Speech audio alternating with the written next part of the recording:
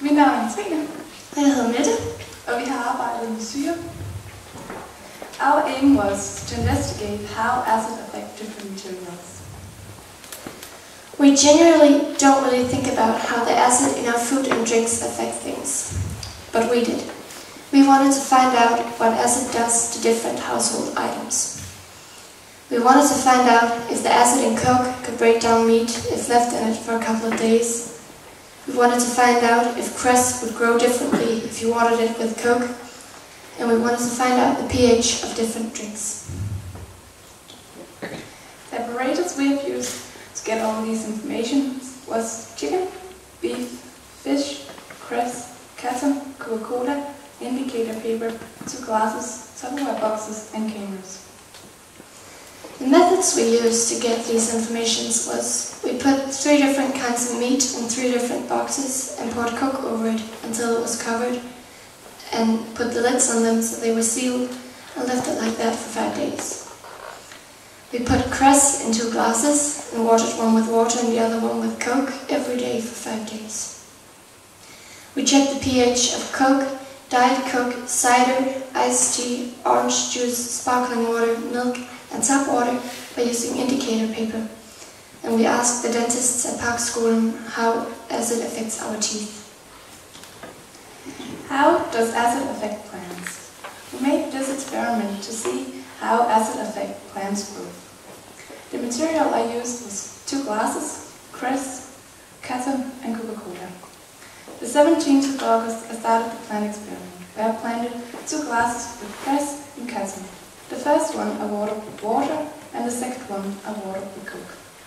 After 5 days the one I watered with water was grown very big and was green, and one I watered with Coke was moldy and had not grown at all. I think that the low pH in the Coke affected the growth of the cress. How does acid affect meat? We made this experiment to see if the acid in Coke could break down meat. The materials I used for this experiment was 3 different colored Tupperware boxes, a small piece of beef, a small piece of chicken, a small piece of fish, and 2 cans of Coca-Cola. I started the project Sunday, the 25th of August, and I put a small piece of fish, a small piece of beef, and a small piece of chicken in 3 different boxes. I poured Coke over it until it was covered and left it like that for 5 days. After 5 days, there was a thin layer of some brown dust-like material which I couldn't find out what it was. The beef was after 5 days moldy, and the top side looked like it had absorbed some of the brown color from the Coke, and there was grease mixed with the Coke. The chicken was after 5 days wider than in the beginning, and it had small air bubbles a few places. And the fish was after 5 days a little dissolved, because if you tried to lift it with a fork it would just fall apart. And they all smelled really bad. My guess is that it was partially because the acid in the Coke was trying to break down the meat, and partially because we just left it there in a sealed box full of Coke for 5 days. Hvordan påvirker syre tænderne?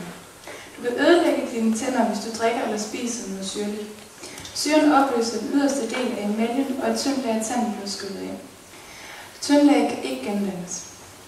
Hvis det sker ofte, bliver tanden følsom, og det isner i den. Syreskader er derfor noget andet end huller. Og en tand uden huller kan sagtens have syreskader. Syreskader er både svært og dyrt at gøre noget ved, så derfor er det ekstra vigtigt at forebygge med syreskader. Det kan man gøre ved at begrænse mængden af syren i sin kost, og gøre den tid, man har noget syrligt i munden, så kort som overhovedet muligt. Læskedrikke som f.eks. sodavand, saftevand og juice kan også skade tænderne. Og sukkerfri læskedrikke indeholder lige så meget syre. De er tilsat syre for at give en frisk smag. Frugter som appelsiner og citroner kan også skade emaljen, så derfor er det vigtigt, at man tænker over, hvad for nogle frugter man spiser. Hvis man har fået syreskader, er det vigtigt, at man går til sin tandlæge og finder årsagen til, hvorfor. Og derefter begrænser eller helt stopper sit forbrug af syrlig drikke. Og hvis man så drikker noget surt, er det vigtigt, at man skyller sin mund lige efter, og så venter en times tid, og så børster sin tænder. What is pH? In chemistry, acidity or base acidity is measured in pH. Solutions with a pH less than 7 are said to be acidic, and solutions with a pH greater than 7 are said to be basic or alkaline. The concept of pH was first introduced by the Danish chemist Søren Peter Lauritz Sørensen at the Carlsberg University in 1909, and revised to the modern pH in 1924 to accommodate definitions and measurements in terms of electrochemical cells. The exact meaning of pH is disputed, but according to the Carlsberg Foundation, pH stands for power of hydrogen. It has also been suggested that the P stands for the German potence, meaning power, but others refer to the French puissance, also meaning power, based on the fact that the Carlsberg laboratory was French-speaking. Indicators may be used to measure pH by making use of the fact that their color changes with pH.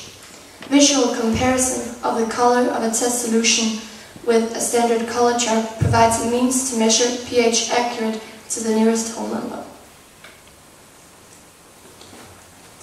We measured the pH of 8 different liquids. The ones that had the lowest pH was Coke and Diet Coke, which had pH at 2.5. Then we tested cider and iced tea.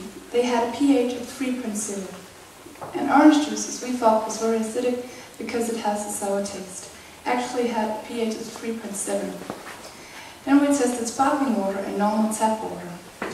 And it turns out the sparkling water actually has a lower pH than normal tap water.